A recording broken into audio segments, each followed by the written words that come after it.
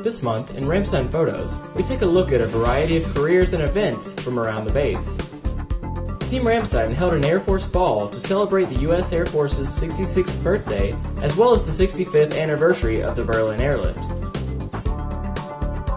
In this photo, Ben Hansen, a timber sports athlete, demonstrates a single buck while performing for Ramstein Airmen. Here, Brigadier General Patrick Mordente, the 86th Airlift Wing Commander, tries his hand at performing the single buck. In these photos, members of the 721st Aerial Port Squadron participate in an engine running, onloading, and offloading training with the C-130J Super Hercules. That's all for this month in photos. Tune in next month for more.